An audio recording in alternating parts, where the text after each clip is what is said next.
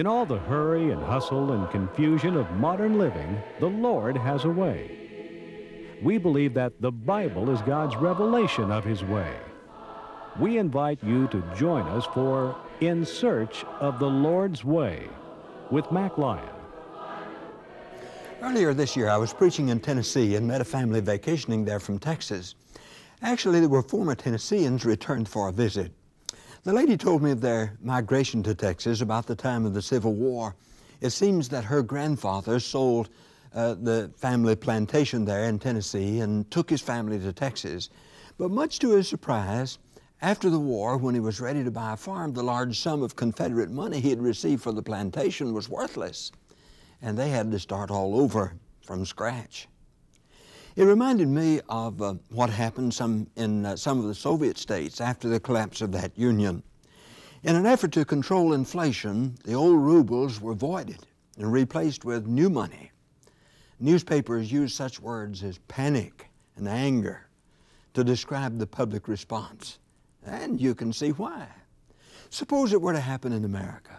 If our government were to suddenly announce that we're changing currency and the dollar is no longer of any value. It's worthless, as a matter of fact. Well, I suspect we'd be using stronger language than those words. Well, in all the excitement over change, the reality is there are some things we just don't want anybody changing up. Every one of us seeks permanence in some things. And you know what? It's the thing we value most in which we want permanence. It's in the constant, immutable, enduring, and stable things that we find the security we need, all of us, and that we want so badly. And where else is that more true than our religious faith?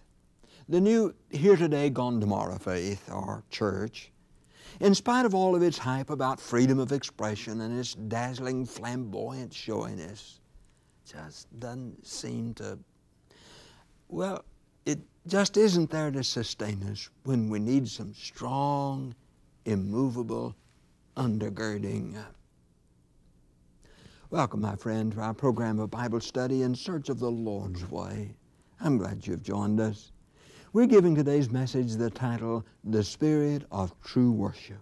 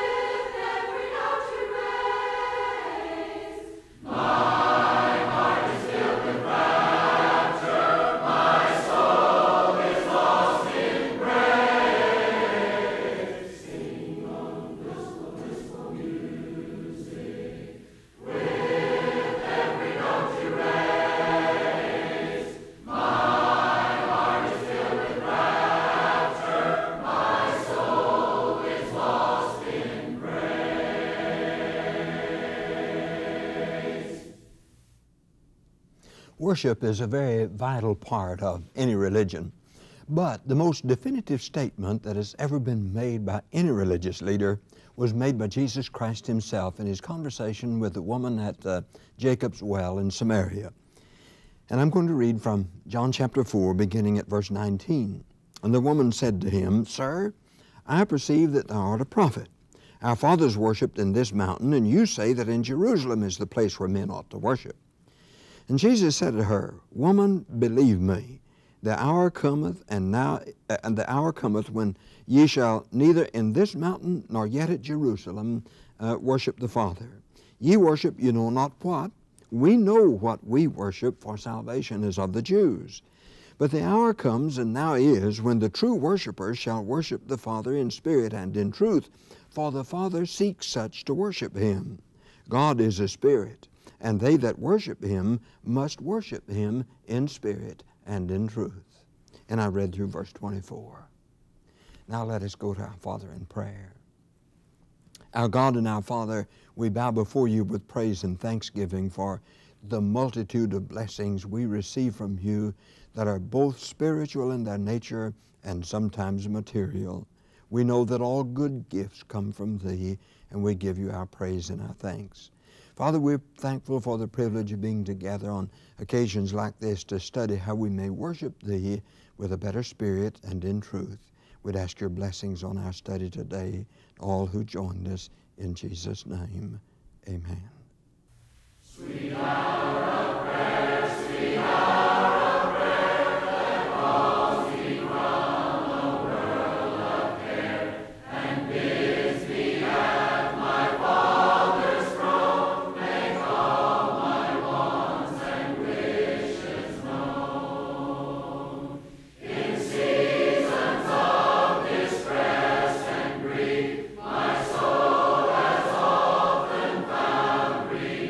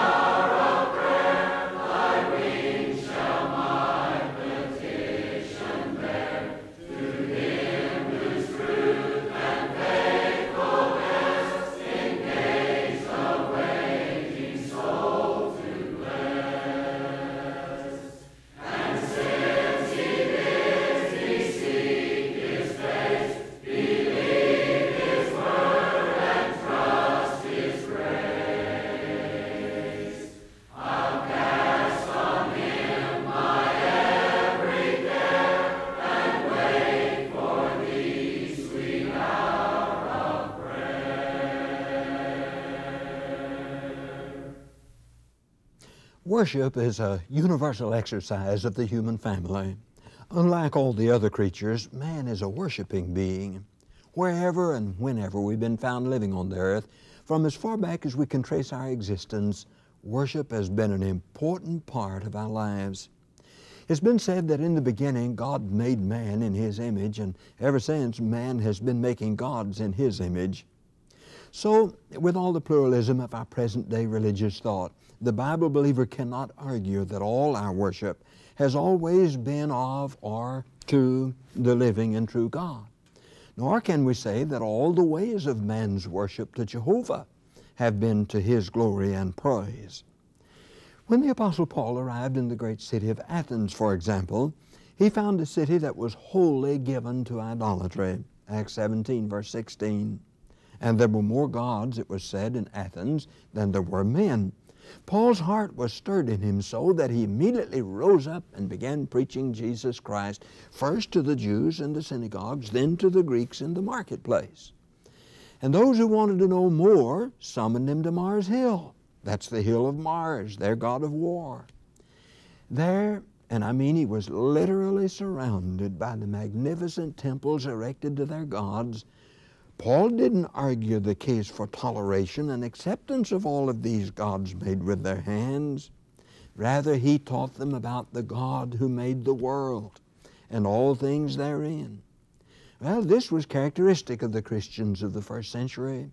They were not very pluralistic.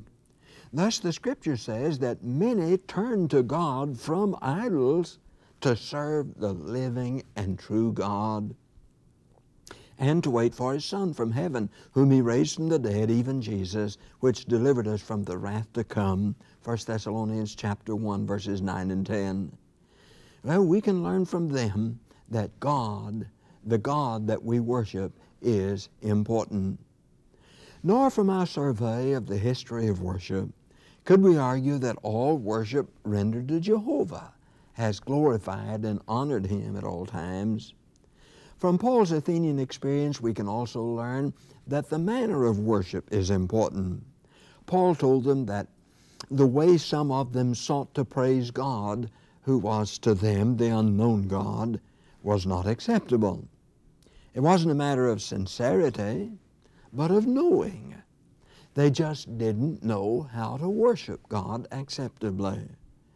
During His earthly ministry, Jesus found some of the Jews even worshiping Jehovah in vain. They came to Him asking Him, "Why do your disciples transgress the tradition of the elders?" Please notice that it was not a question of transgressing the teachings of God, but the traditions of the elders. So Jesus retorted, "Why do you transgress the commandment of God by your tradition?" And He quoted them an appropriate scripture from Isaiah. It's chapter 29, verse 13, we know now. "Well did Isaiah prophesy of you, saying, The people draws nigh unto me with their mouth, and honors me with their lips, but their heart is far from me. In vain do they worship me, teaching for doctrines the commandments of men." That's all found in Matthew 15, verses 1 to 9. And from it, we learn that a person worshiping Jehovah can render his worship vain or empty or hollow, meaningless and unavailing, simply by teaching the doctrines and the traditions of mere men. In the passage we read a moment ago at the beginning, Jesus spoke of worshiping God in spirit and in truth. This is true worship as contrasted to what's vain worship. Such worship is a vital part of the Christian's faith and life. Our Lord taught us to make a place for it in our daily routine, for private worship of God, when He said in Matthew chapter 6, verse 6, "When you pray, enter into your closet, and when you have shut the door, pray to your Father which sees in secret, and your Father which sees in secret shall reward you openly." The early Christians also had assemblies in which they came together for worship and for mutual edification. Acts chapter 5, verse 42 says, "And daily in the temple and in every house they ceased not to teach and to preach Jesus Christ." There were occasions, too, when they came together as the church just for prayer. One such occasion is recorded for us in the book of Acts, the 12th chapter. Peter was miraculously released from prison that night, and he came to the house of Mary, the mother of John Mark, where many were gathered together praying. And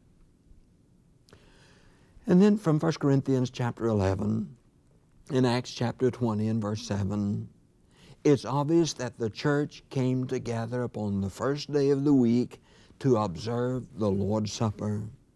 Paul preached to them in that assembly, and there's no doubt that they sang and that they prayed. But the purpose for the meeting on that first day of the week had already been established as a custom. It was for the observance of the Lord's Supper. While the worship assemblies were not the purpose for which Jesus Christ built His church, they were very vital to its strength and its well-being. So important were they that when, because of severe persecution, they became extremely difficult, the Holy Spirit said, "Let us consider one another to provoke to love and to good works, not forsaking the assembling of ourselves together as the manner of some is, but exhorting one another, and so much the more as you see the day approaching." What they did in their assemblies and the spirit in which their worship was rendered were important too. For example, in 1 Corinthians chapter 14, prescribes the proper order in an assembly of the church wherein those with the gift of prophecy received and relayed to the disciples messages from God. James, the Lord's brother, also speaks of the kind of spirit that should characterize their assemblies.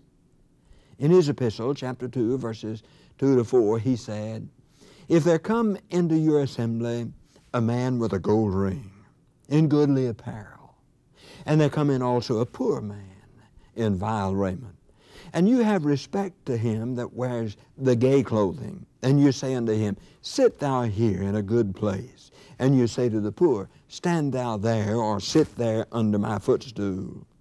Are you not then partial in yourselves, and are become judges of evil thoughts?" So, Christian assemblies for worship are a part of the life of the church and not to be forsaken. They're not merely the traditions of men. People who perceive them so must either be unaware of those scriptures that we've just studied and others, or they just simply ignore them, one or the other. Others would like to replace the biblical meeting with another kind. Over the centuries, there's been a tendency of humankind to change the order of worship from that described in the New Testament churches by the introduction of some of the those things of cultural value in the civilizations into which the church has gone. Many of those innovations were completely without biblical authority, having only the authority of a council somewhere, or a conference, or a synod of men. And these changes were never accepted without great controversy, which sometimes even resulted in divisions in Christendom, contrary to the teachings and the will of Jesus Christ, who alone is the head of the church, in Ephesians chapter 1, verses 22 and 23. Like the Jews whom we mentioned a while ago, churches have transgressed the commandments of God by holding to those traditions.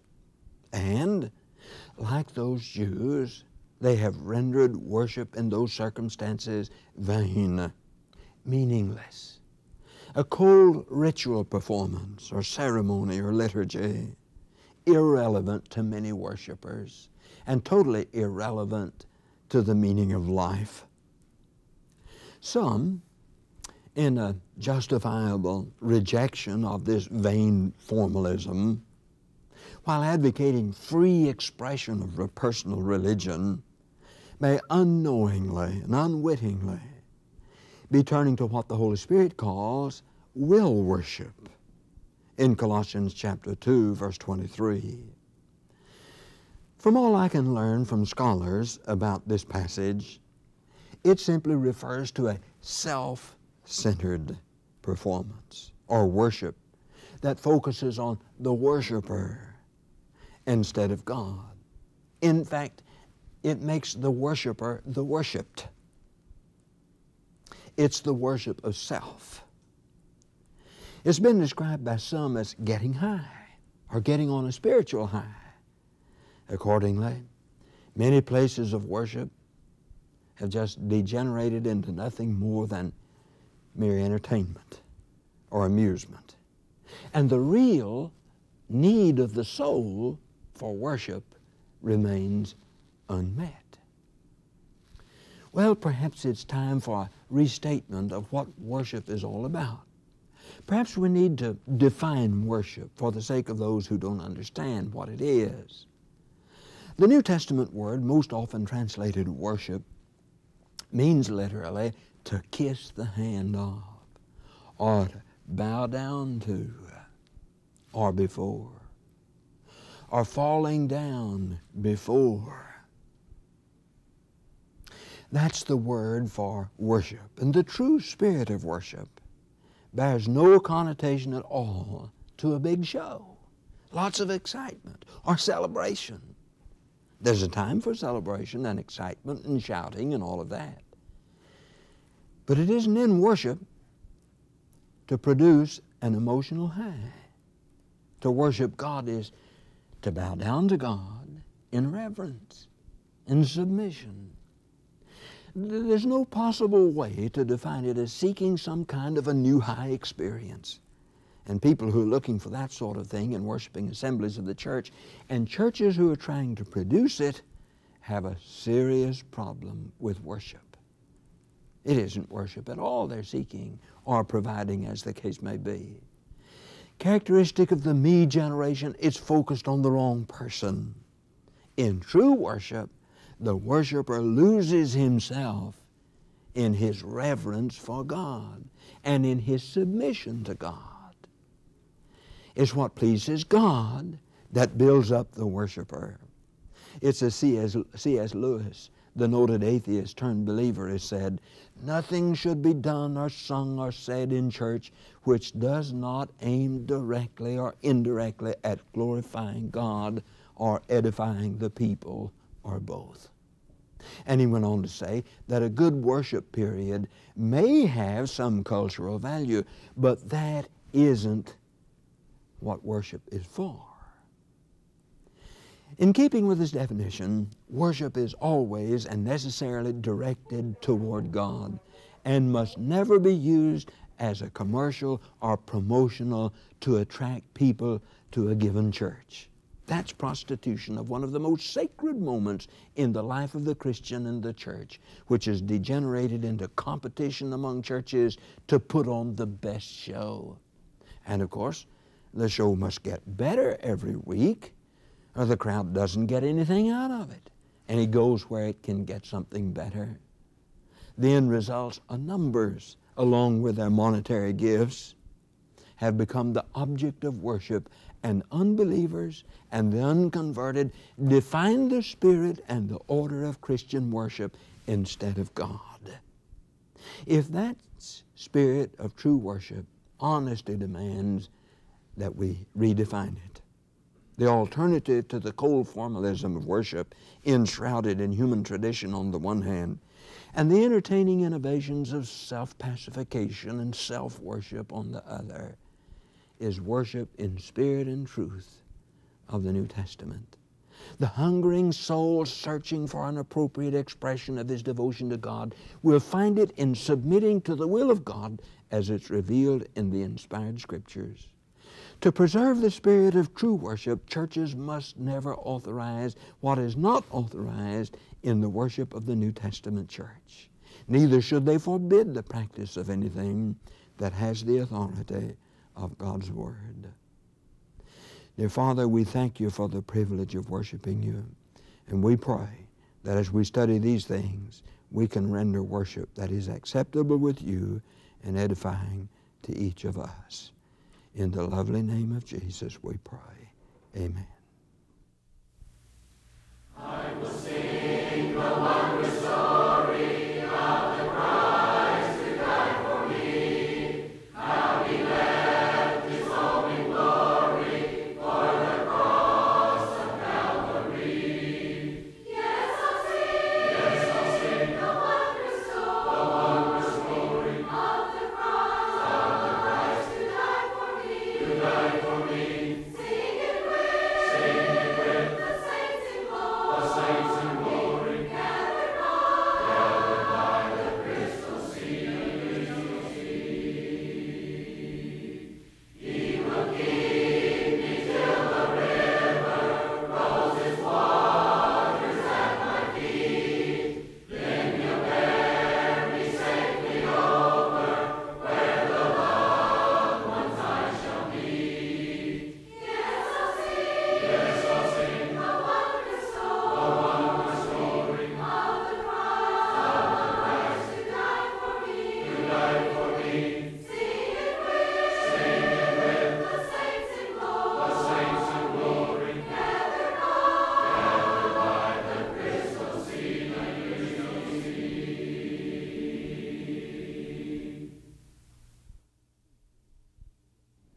My friend, I'm so very glad you were with us for our study today. on the spirit of true worship. I pray you've been blessed and that we've provoked you to further study on this matter. We're presented here by churches of Christ who are trying the very best we know how to worship God in spirit and in truth, just as Jesus taught. If you're interested in doing the same thing, why not worship with us real soon? If you don't know the location of a Church of Christ in your area who worships that way, or if you need to know the time of their worship, call us. I'll be giving you a toll-free number in just a moment so that you can make that call if you like. We in Churches of Christ are trying to reproduce the worship of the first century church in our assemblies today. If you'd like an audio cassette tape or a printed copy of today's program that's titled The Spirit of True Worship, simply write us and request it by name. Our address is In Search of the Lord's Way, Post Office Box 371, Edmond, Oklahoma 73083. In Search of the Lord's Way, Post Office Box 371, Edmond, Oklahoma 73083. Please tell us whether you want the cassette tape or the printed copy. And would you also tell us on what station or network you've received the program? Now, you don't need to send money.